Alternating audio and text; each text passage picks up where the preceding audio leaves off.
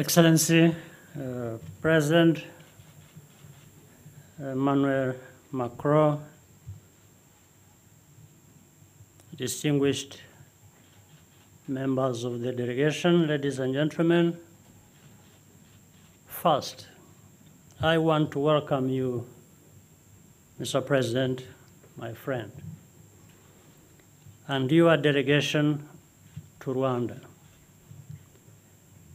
Today is a moment to speak to the present and to the future, while reflecting on the past that brought us here. Mr. President, the President has just made an important statement at the Kagame Genocide Memorial. This was a powerful speech with a special meaning for what is taking place now and which will resonate well beyond Rwanda. His words were something more valuable than an apology.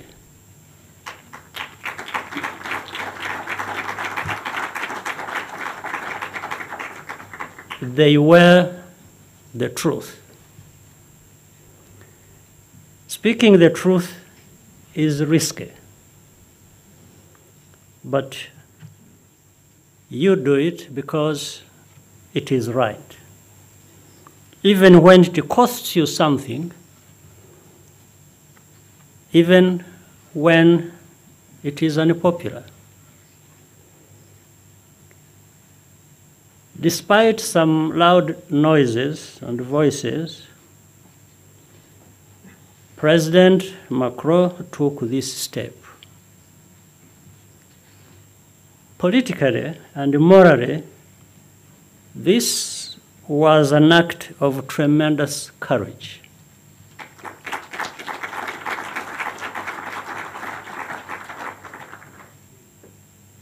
These risks paid off because there was good faith on both sides. It was important not to rush the process. The facts had to be properly established. Our respective societies also needed the chance to debate and deliberate. One step led to another. And that is how we got to this point, which is itself another step and a major one. In Rwanda and France, so many individuals who are too numerous to name have kept asking questions year after year, demanding clarity. They come from civil society, academia, and journalism. Some are simply concerned citizens. We would not be here today without their tireless efforts, and I wish to record our profound thanks and appreciation.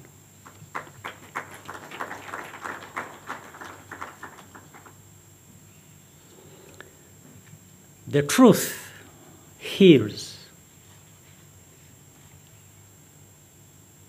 This is the principle upon which Rwanda's entire project of national unity and reconciliation is based. That has been our experience as Rwandans. There is no shortcut. Our conviction from the beginning was that the process of reckoning with the role of France had to follow the same logic. And in any case, we knew it could not be harder than reconciling with ourselves. No grain of truth has been sacrificed,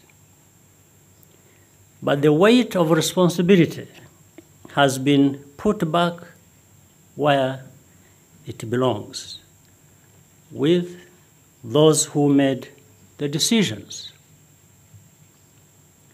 Whether or not there are trials, justice is also rendered by the court of history, and the work of historical documentation must continue jointly. This quest for truth has occurred in the context of the complexity of the challenges that Rwanda has faced over the last 27 years. Rwanda could easily have remained a failed state. Some may even have felt vindicated by that. Others actually worked to make sure that Rwanda failed. But we worked together as a nation to design solutions for our unique challenges. And indeed, on every dimension, including human rights, the Rwanda of today is objectively a nation transformed for the better.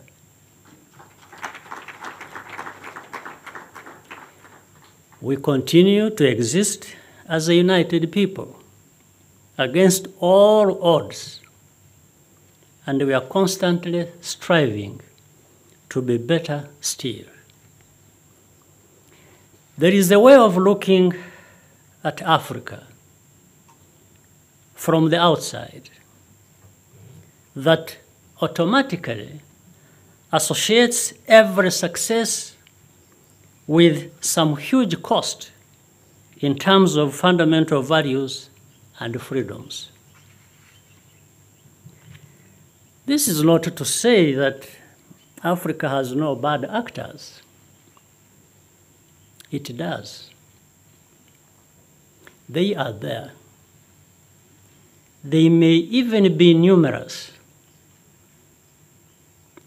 but no more so than everywhere else in the world. The difference is that Africa as a whole comes to be defined by those bad actors, whereas elsewhere, these bad actors are exceptions.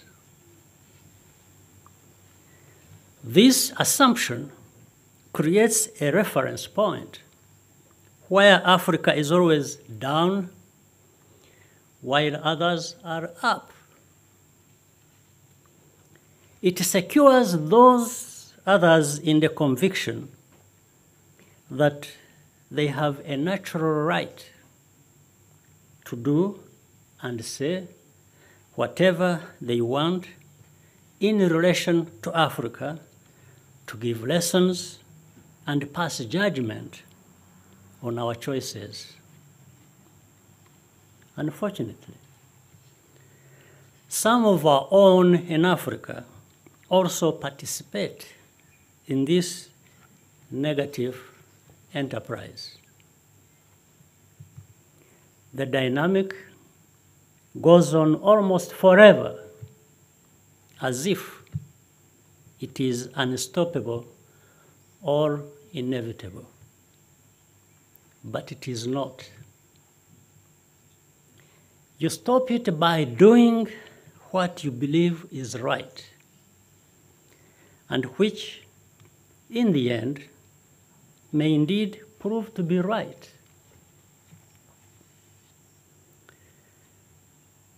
The veneer of moral superiority is very thin once you start to scrape at it.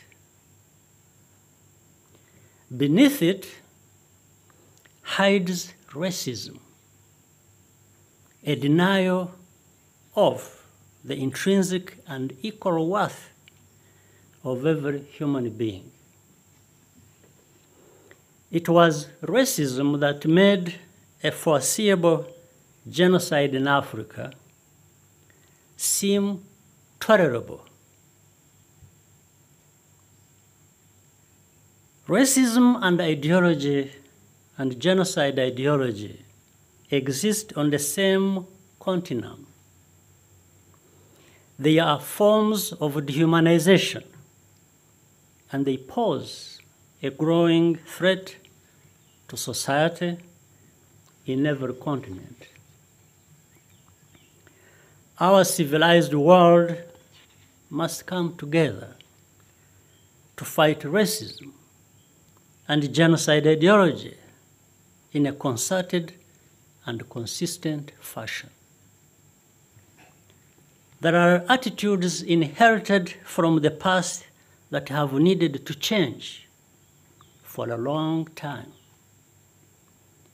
And I want to say that President Macron is among those who realized that things need to change and is taking a strong stand in trying to bring about that change.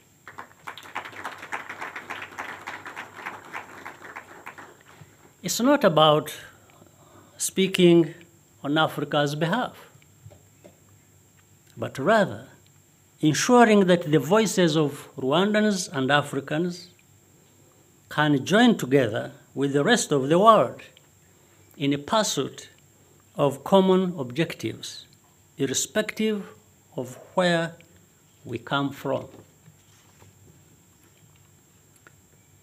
President Macron is someone who listens, and he is committed to supporting Africa based on what Africa itself has chosen. This is different. It is better, and it can last. Fundamentally, this visit is about the future, not the past. France and Rwanda are going to relate much better to the benefit of both our peoples, economically, politically, and in terms of culture. But the relationship between our two countries will never be entirely conventional. There is a special familiarity resulting from the complex and terrible history we share, for better or for worse. We have chosen to make it for the better. We wish to form a strong and sustainable relationship based on priorities that matter to both Rwanda and France. This includes many of the items discussed in our bilateral meeting today, such as investment, digitalization, gender equality, climate change, cultural exchange, and support for entrepreneurship, small, medium businesses, startups, and especially youth empowerment. Rwanda shall be a strong partner in all of these areas. Mr. President, I once again thank you and your delegation for being with us here today. I thank everyone who is here for your kind attention. I now invite my friend, President Macron, to make his statement, and then we will be happy to take your questions. Thank you.